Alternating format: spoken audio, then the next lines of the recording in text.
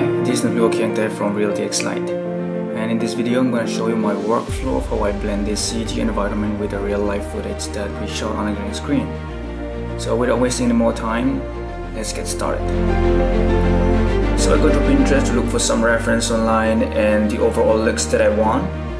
So I just typed the word Trons, and there's a lot of cool stuff there to reference, and this is just for inspiration type thingy.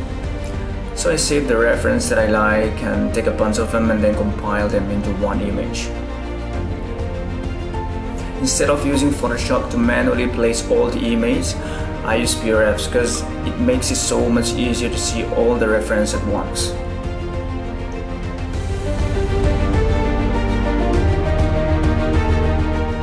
So when I'm done with the reference, then I start to draw all the parts that I wanted to use for the scene, and I use Photoshop for this one.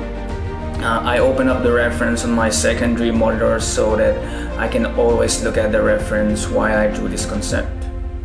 So at this stage, it doesn't have to look cool yet, but try to make it as best as you can.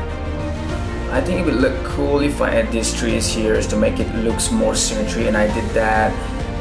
And then I add the character, I let her sit on the thrones, and after that I drew the deer and the boar.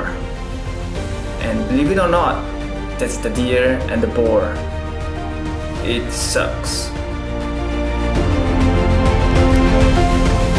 So the next step is modeling. Initially I'm trying to model everything by myself, but it took me way too long than I expected, so I just ended up buying some of the assets like the boar and the deer. And I also use some free assets like rocks, plants, and some other stuff as well. I also have to sculpt these rocks that we see on a final render, and Blender has improved in sculpting a lot. And one thing I really like about Blender is because we don't have to worry about the vertex counts once we enable the dye topology features.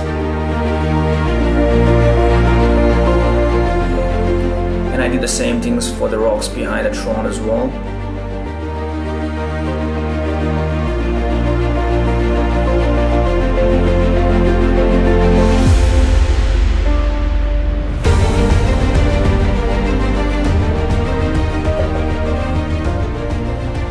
And after I spent around like 2 to 3 days, and I finally done with the modeling part.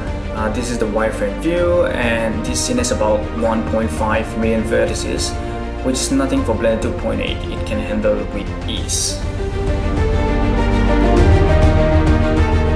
So after I'm done with the modeling, then the next part is texturing.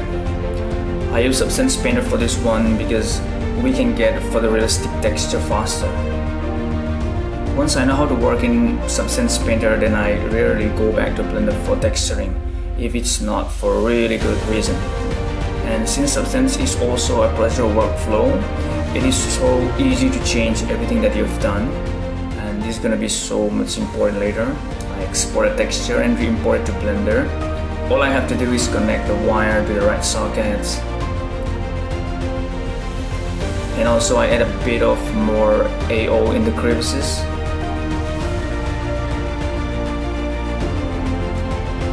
And I did the same for the rest of the object as well. I want to see the overall looks of the scene, so I started lighting up the scene.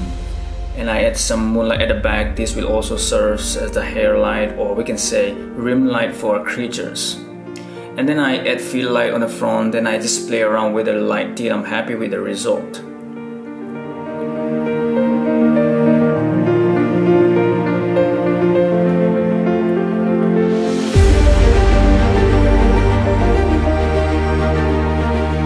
But this is EV render, so I changed to cycles to see more accurate result. And why I don't use easy for the final render is because we always get less accurate result on the AO part and the reflections on the object outside the screen.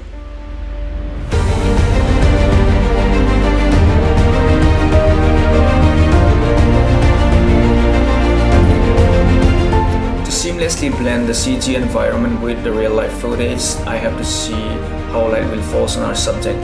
So I add this character in the scene.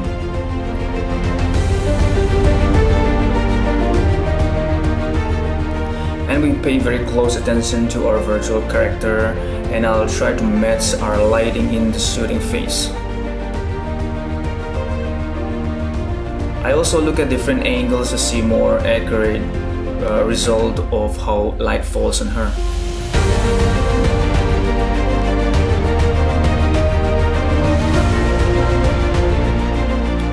And finally, now we are in the shooting phase.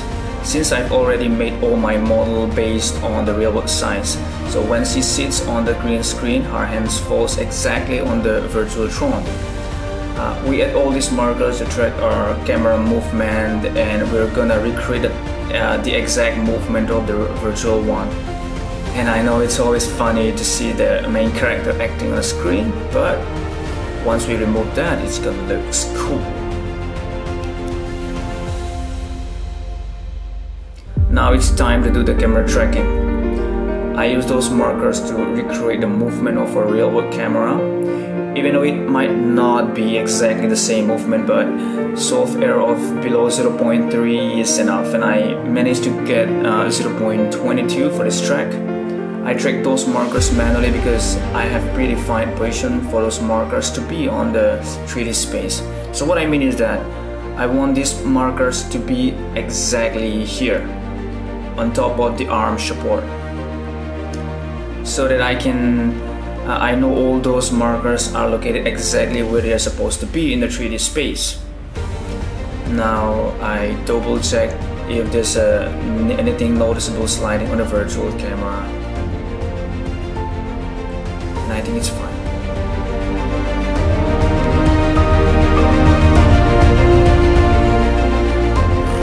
To see the CGI environment, I have to remove those green screen and replace them with our own CGI. So instead of using Blender for keying the green screen, I use After Effects because it has a bit more advanced features than Blender for this case. And I also have to remove all this unwanted stuff using mask. Then I track all those masks automatically and manually sometimes.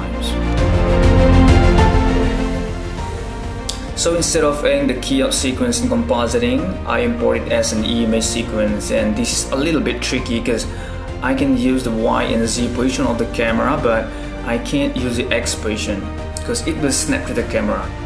So instead I have to use it to drive the scale of this plane, and I use driver to do that. And we don't have to import these two planes. I did here because for some reason when this image sequence is placed close to the throne, the throne magically lose its texture and become gray. So I use one to cast the shadow and one to be visible on the camera.